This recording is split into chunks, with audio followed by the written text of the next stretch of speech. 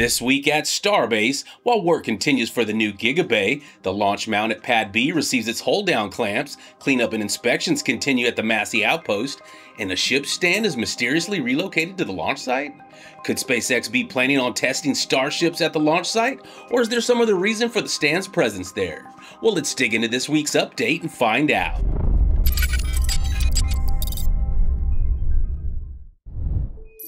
Starting off with our weekly build site construction updates, on Friday morning, workers were seen up near the office roof removing sections of cladding along the parapet above the building's windows for unknown reasons.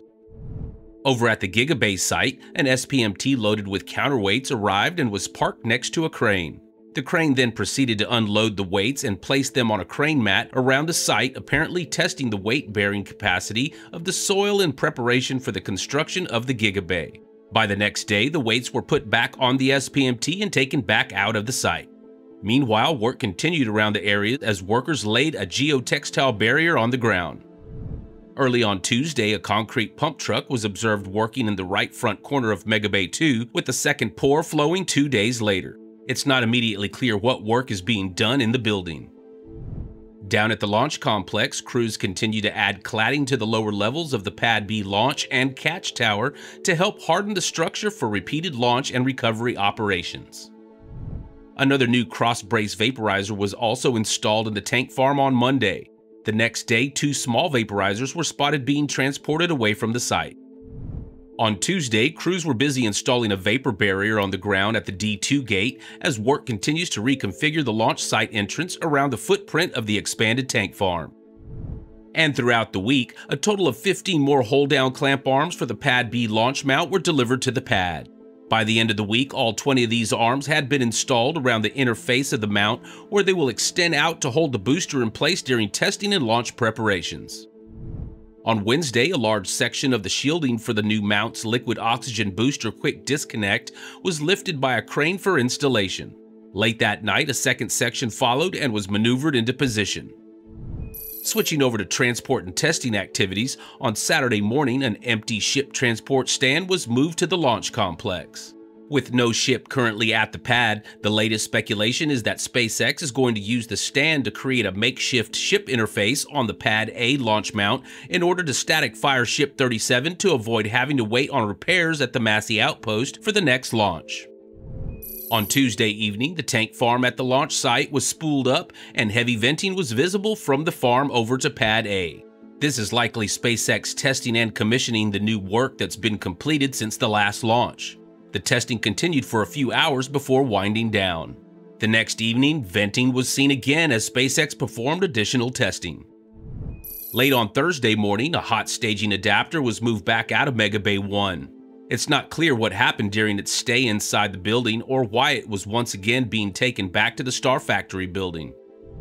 At the Massey Outpost on Friday, some venting was seen coming from the site's liquid nitrogen tank farm, the first activity from any of the Massey farms since Ship 36's rapid unscheduled disassembly.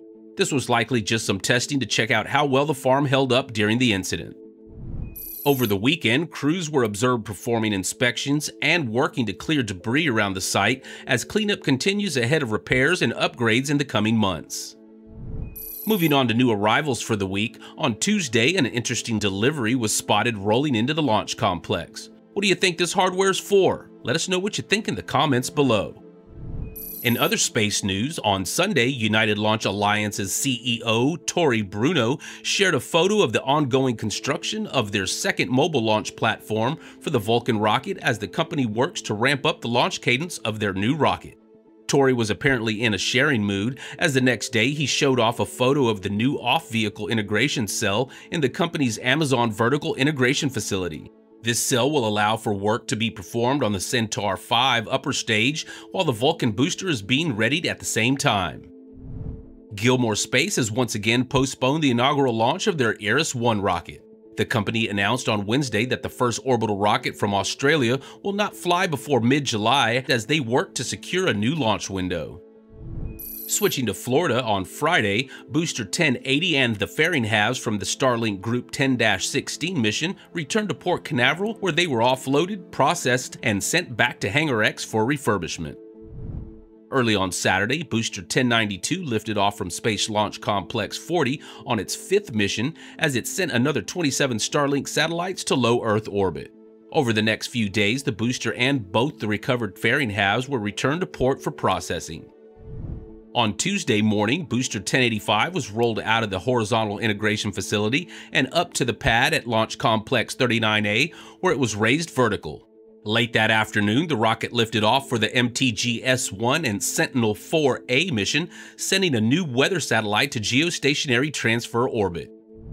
Early on Wednesday morning, Space Launch Complex 40 saw its second launch of the week as the Starlink Group 10-25 mission took off on Falcon 9 Booster 1067 for its unbelievable record-setting 29th launch. And later on Tuesday, what appears to be the cable chain for the Launch Complex 39A chopsticks was lifted and installed on the pad's Starship launch and catch tower. Meanwhile, over at the park site next to NASA's Vehicle Assembly Building, the 10th and final prefabricated module was lifted for installation on Mobile Launcher 2.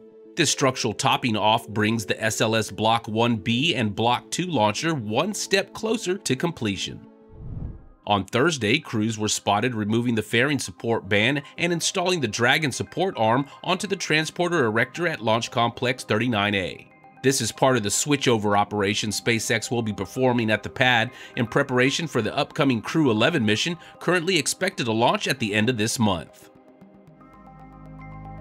And there you have it, another SpaceX and Starbase weekly update brought to you by LabPadre. Don't forget to hit the like and subscribe button if you haven't already, guys, and we'll see you next week. Thanks for watching. LabPadre out.